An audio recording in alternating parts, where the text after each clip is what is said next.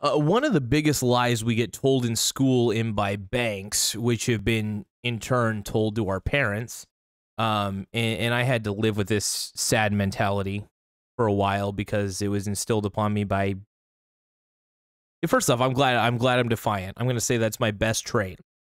In fact, it's a trait I think I may start putting on resumes if I ever decide to work for another place.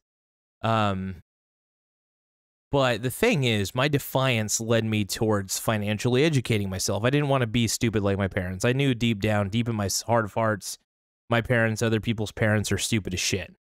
They listen to the banks. They listen to their stupid fucking Marxist teachers or stupid fucking bank tellers or whatever.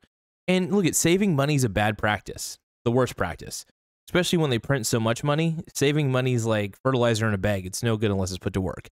Put your money into real investments that pay you to hold them because you can get a better result any day of the week.